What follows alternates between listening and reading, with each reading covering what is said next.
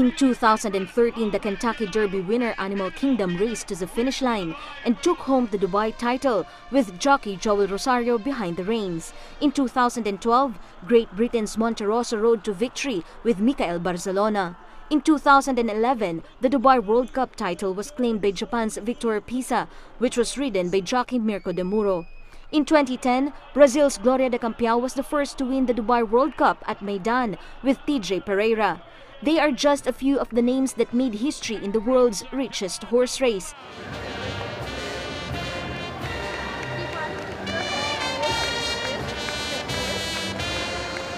With a purse value of over 100 million dirhams or 27.25 million US dollars, World Cup night hosts some of the world's most blue-blooded racehorses annually on the last Saturday of March.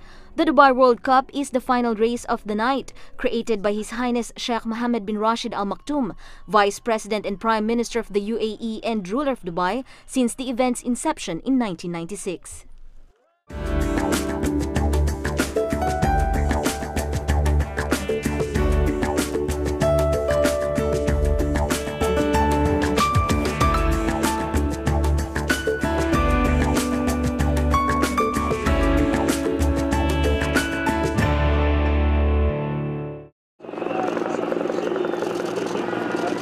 In addition to the racing action, other elements that contribute to the excitement include the Jaguar-style stakes and the closing concert that will feature American superstar Jennifer Lopez this year.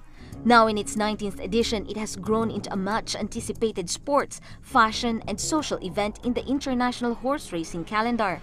Since 2010, the Dubai World Cup is now staged annually at the Meydan Racecourse, a unique purpose-built facility that best shows off what has long been known as the sport of kings. Keeping its racetracks in perfect condition at all times is critical, according to the track superintendent. Armed with a lifelong experience at the races that began at the age of 12 in Arlington Park in the U.S., Mexican-born Javier Baraja says maintaining the pristine race courses require a year-round of dedication, attention to detail, and hard work. It's pretty difficult trying to please all the trainers from different parts of the world. You know, because in the States they want firmer ground, and in England, which it rains almost every day, or in Europe, they want softer ground. So I have to have a happy medium where they both would like the ground. Considering it's a desert and everything, our turf course is not quite as hard as the racetracks in the States, and it's not quite as soft as the racetracks in England, so it's kind of a happy medium, I hope. Meydan has two racetracks, the 1,750-meter all-weather surface and the 2,400-meter turf track. The all-weather surface is a synthetic course that is a mix of wax, sand, and carpet fibers, which are sensitive to temperature changes. It varies the consistency of the track that causes the horses to run faster or slower and provide a good bounce. The turf track is comprised of two types of grasses, the summer grass or Bermuda and the winter grass or rye. The combination of these two is essential in ensuring the tracks are nothing less than perfect throughout the year. If we have the Bermuda grass, it'll get too dull and yellow during the winter, so we have the winter grass to make it nice and green and tall. What's really important, because of the Bermuda, it grows underground. It goes, like I said, 12 inches, a foot deep.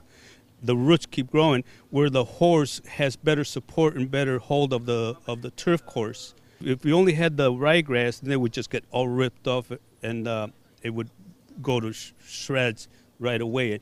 And the summer grass really helps the winter grass, and actually helps the horse with better support. The race course in Meydan is still pretty young at 5 years old. When it was younger, Javier says they used to water the ground about an hour a day. Now it has considerably reduced to between 10 to 20 minutes daily, depending on the temperature and the number of horses training the following day. The massive 67 million square feet racecourse district is also maintained with recycled water, which reduces the requirement for the amount of fertilizer used, says the track boss. With a team of nearly 70 people, they maintain the grounds daily and also keep a close watch for fungus and weed growth.